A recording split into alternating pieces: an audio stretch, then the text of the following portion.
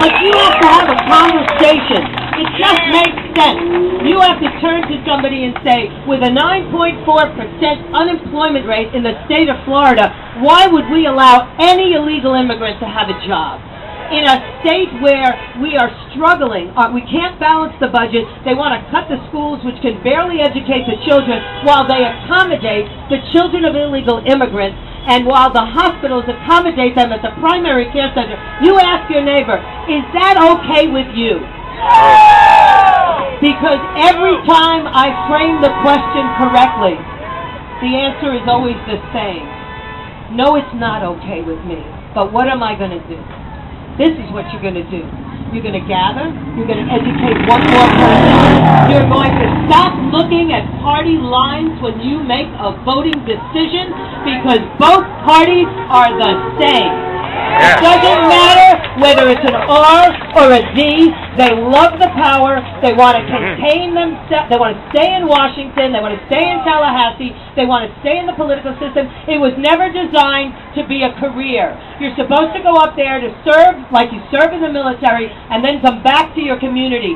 So what we've done with this two-party system is allow them to become career politicians. Therefore, they answer to nobody but their campaign contributors. And I don't know about the rest of you, but I stopped contributing a couple of years ago.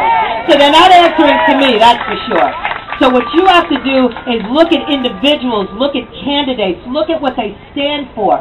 Find out if they've got that fire in their belly. Because if they don't, they will be submissive when they get up there and nothing will change. You know, I stood up here and I laughed because I watched people react to Colonel Allen West, who is the first candidate I've ever endorsed in my career. And I watched people who react to that fire in his belly, his absolute integrity when it comes to telling the people who are already in power that their party is over if he gets to Washington. You need people like that to run for the mayor of Jupiter, to run for the convention seat in Pompano Beach, to run for any public office. Get your farm team raised up so that we can take Washington back. He can't do it alone. We're going to have to start putting together candidates. There's another candidate here that's going to speak to you. Check them out carefully. Make sure that what they say lines up. When Marco Rubio came on my show, I said to him, you stood in the way of 6 House bills about illegal immigration, and he said, it wasn't my priority. Well, guess what? If it wasn't his priority, I'm not sending him to Washington. And that's the way, and it's not because I don't think he could be a leader. I think he probably could be, if he spends enough time with me, he could probably be, better leader. But I'm not that interested in grooming candidates. But I will tell you this, it's time now, really, it's time now for you to make a decision that you're not going to stand down. I've been called a racist, I've been called a Hispanophobe, I've been called, I mean, obviously, I'm now a radical extremist. I'm an the newest memo out about me is that I'm anti-Islamic because I dare to stand up and say that there's no way I'm going to live in a country that's been radically Muslimized. It's not going to happen on my watch, and I'm not afraid to say it. I know who the enemy is. You're not the enemy. You're not the enemy. The enemy are terrorists. The enemy are people who want to change my way of life, and some of them may be your gardeners.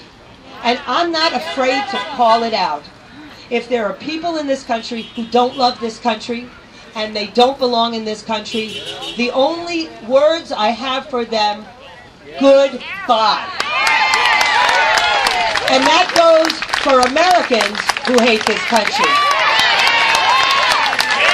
Keith Olbermann, goodbye. Janine Garofalo, goodbye. Susan Sarandon, goodbye. We don't need you here. So don't be afraid. Talk back, email, fax. You see these people who have organizations from Flyman to Concerned Citizens of Dade. You get involved with these people. You support their efforts. If you're going to make a contribution, make it to one of these organizations that have been out here defending you week after week, month after month, and getting the word out. That's where your money should be going, not to these lame brains in Washington who send you these solicitations and tell you how they're going to put a post office in your neighborhood. You know, I'll tell you something. we're not going to have post office soon, all right? So, you know, it's almost irrelevant, some of the solicitations I get from politicians. And you need to start paying careful attention to that. Support the people who have been fighting for you, who stand on the front lines. Show up at these rallies. Show up at the tea parties. Show up at a Million Man March on Washington. And take your country back. Because if you don't, he's absolutely right, Alan West. Someday, like Ronald Reagan said, we'll be trying to describe to our grandchildren what it was like to live in a country that was free. I don't want to be in that position. So I thank you very much for your time. If you're coming out today, don't stand down.